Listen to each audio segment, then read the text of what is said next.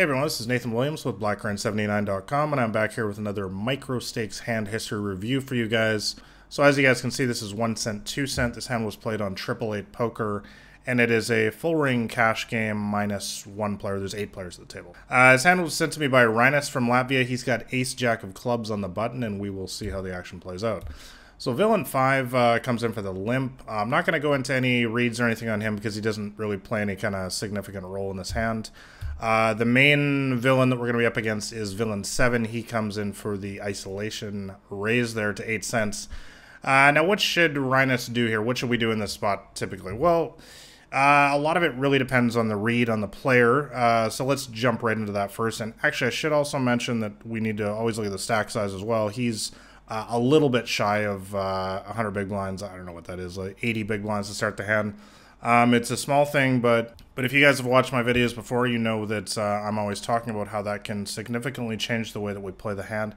And also it is a real tell for somebody who is a recreational player. Players who are serious, or, well, there's not really any pros at this level, but just, you know, solid winning regulars typically will always have a full stack. So that's definitely something to note. The reads that Rinus gave me on this guy is a 38, 27, 5.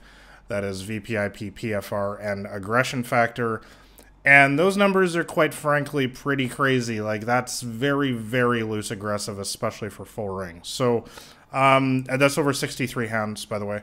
So this guy's a little bit of a maniac, I would say. I mean, I wouldn't call him, I would actually almost call him a maniac, to be honest. That's quite crazy. So it's debatable, I would say, here with ace jack of clubs. It kind of just depends on your variance and how you like to play. I would prefer just a flat call here, especially at NL2, because number one, I want to keep villain 5 in the hand as well. I think that's, by the way, another tell of somebody who's probably a recreational player is limping. So I would like to keep villain 5 in the hand because he's probably got a lot of, crappy hands in his range. If we hit, probably got a lot of worse aces, for instance, in his limping range there. So I'd love for him to come along in the hand. If we 3-bet here, make it, say, 24 cents to go, I think villain 5 is just going to throw away all those worse aces, and that's not really a good thing for us. The other thing to note here is we have position in this hand, which is incredibly important. It means we get to act last after every single street after the flop. So, and for those of you guys who have read my first book, Crushing the Micro Stakes, you will know that I'm a big proponent at the, especially the lower stakes like this, of really not 3-betting as much pre-flop, trying to keep the pot smaller so that we can exercise our considerable post-flop edge. I think that when you're playing stakes like NL2, NL5, where there's just tons of recreational players everywhere, if you're just 3-betting and 4-betting all the time, don't get me wrong, you absolutely should with really premium hands, aces, kings, queens, ace-king, all that stuff, but when you're getting down into ace-jack suited and you start 3-betting all the time with suited connectors and stuff, you're reducing your edge. So really what I like to do is I like to keep the pot as small as possible, unless I have a huge hand, like aces, kings, stuff like that. I like to keep the pot smaller so that there's just more room to maneuver after the flop, especially when I'm in position like this. I just feel that I am so much better than these players at poker in general. I'm going to make way better decisions than them. And I feel like when I just jack up the pot pre-flop, you're creating a situation post-flop, you're kind of helping them because you've gotten a lot of money in the middle. It gives you less room to use your skill advantage. I hope that sort of jumbled explanation there made sense to you guys.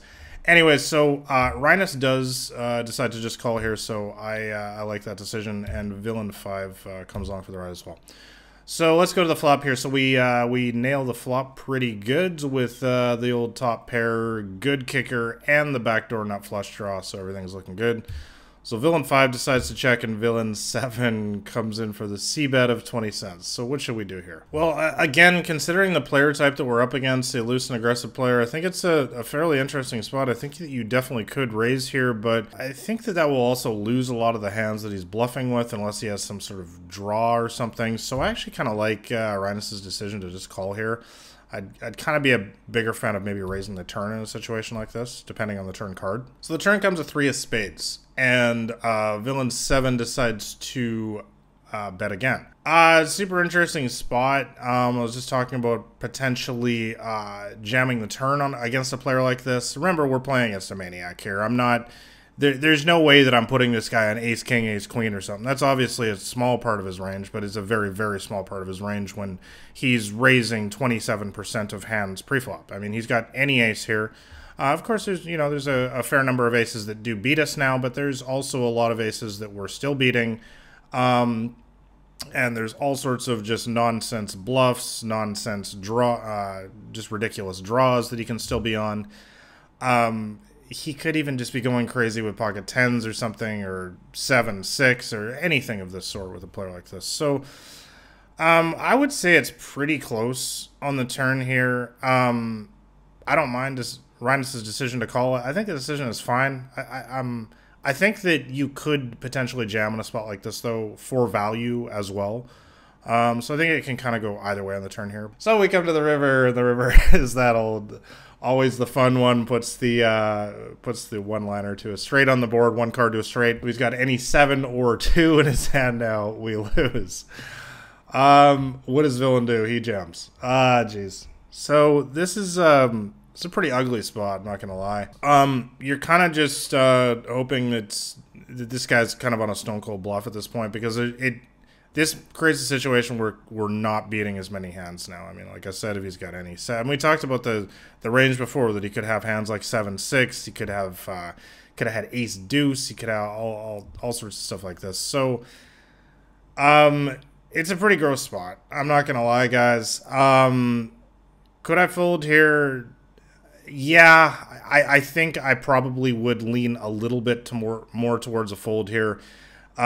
Just because, and I will say that I have already seen the results of the hand. It's always easy game of poker when you know the results. But I just want to give you my explanation here. Yeah, the guy's a maniac, but as I just said, there's not really a ton that we're beating on the river here. You need to ask yourself, is this guy really going to go ace-9 and just go crazy like this, or ace-8? Probably not. I think I know he's a crazy maniac and everything. He's going to have some bluffs. There's no question. He will show up with some bluffs, but it's how often will he have those? I think we're getting almost 3-1 on this call here, so it's a little bit enticing, but I do think that we're probably going to be behind more often than not. The other thing to remember is, yeah, we talk about maniacs and stuff in poker, but maniacs can make hands too. Bottom line, it's kind of a close spot. Let me know what you guys think about this in the comments below. I'm sure this is a spot you guys have been in many times before. Sometimes you're going to call here and he's going to flip over something we like, but sometimes he's going to flip over something completely ridiculous like this. And I think that Rhinus said that this hand kind of set him off on tilt a little bit, and I can definitely see how that can happen. Guys, this is the kind of crazy stuff that you're going to see at the lower limits sometimes. People keep saying that everybody's solid at the lower stakes. I think they're doing drugs. Do they play poker? Do they? I mean, do you see what's going on these days, guys? Yeah, games are all dead. Everybody's solid. This is a crazy hand, obviously. And this is the kind of stuff you see sometimes. It's really important when stuff like this happens to not allow this to set you off. Obviously, there's a really bad player who got lucky, extremely lucky in this hand. You know, if something like this really gets to you, it's a good idea. It can be, I talk about this, of just taking a break. You don't have to quit for the day, but just close the table, just sit out immediately and go just walk around for 5-10 minutes or something like that. And just make sure that when this stuff happens to you, as it absolutely will at these stakes, you can't avoid these guys, man. This stuff happens. This is why we can have such a big win rate at these stakes. That's what you also need to remember. But it's very important that you don't allow a hand like this to influence your future decisions and, you know, cause you to throw away a lot more stacks in future hands against this player or somebody else. Because quite frankly, that's probably the #1 reason why people lose in poker, is because a hand like this makes something in their brain go crazy. And look, I'm not like some superhuman or something. This stuff drives me insane as well. It'll drive anybody insane. But this is really, I think the most important part of this hand, honestly, is how we react to this nonsense. Like, that's the most important thing here. Could Rhinus have made better decisions throughout the hand? I don't know. I think it's up in the air. Like I said, you guys can leave your comments below. possibly could have 3-bet pre-flop, possibly could have jammed the turn, possibly could have raised the flop.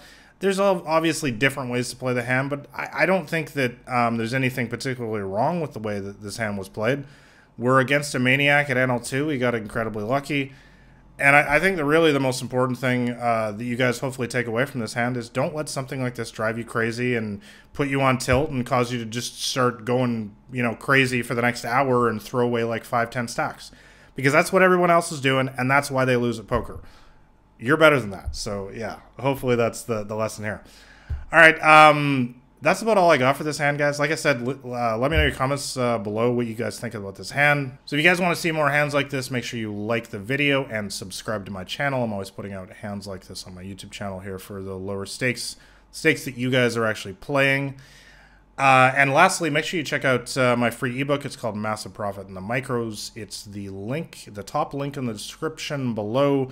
You can download. It's a free 50-page ebook, and it will give you my complete strategy on how I crush these stakes. So thanks a lot for watching, guys. It's been Nathan Williams with BlackRain79.com.